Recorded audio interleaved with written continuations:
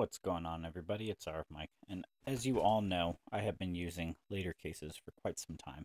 It all started here with the Pixel 5, using the Cyber Edition case, and then we had moved on to picking it up for the Pixel Buds as well. Here we are now using the Pixel 6 Pro with the Cyber Edition case as well.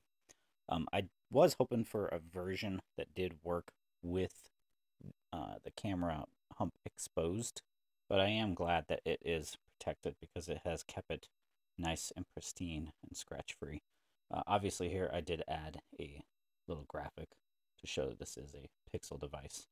And then here we are now with a new release of the Cyber case in the coffee color Cyber Edition.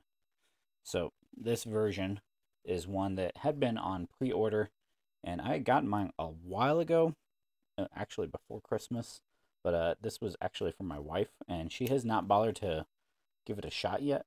I think we test fitted it once on her phone, but this is how it looks if it is something you are wanting to pick up.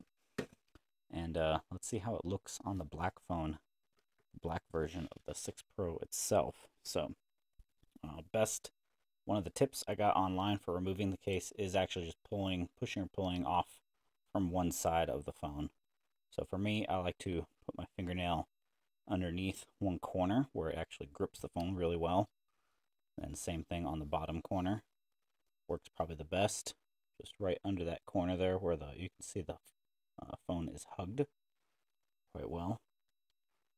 And let's pop that one. If I can get my finger down there. There we go. That pops that puppy free and out. As you can see, we got some dust on here. Gonna clean her off. Using the good old side of your shirt. Alright, so it's decent. And then how it looks in the same thing for reinstall, we will do one side of the phone, putting it in place. And we'll pop these corners same way, doing the same method, using your fingernail just underneath to help glide it in. And same thing for our top. And voila. And that is wrapped in the new coffee style. Now, the texture and the feel on this, you can actually make out the texture on camera pretty well. Definitely has a little more grip to it on the coffee versus my original here, Kevlar, has kind of become quite smooth, but it still is matte feeling, which is good. I do love how thin these cases are. I have not had, knock on some real wood, not had a single accidental fall yet.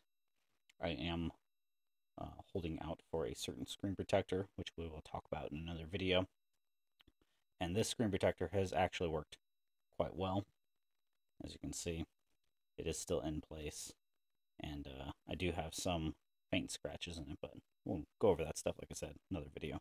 But this is how it looks if you are interested in the coffee version of the Cyber Kevlar case by Latercase. That is it for this one. Please hit the like button, comment, subscribe. This is our Mike, and I will chat with y'all in the next one.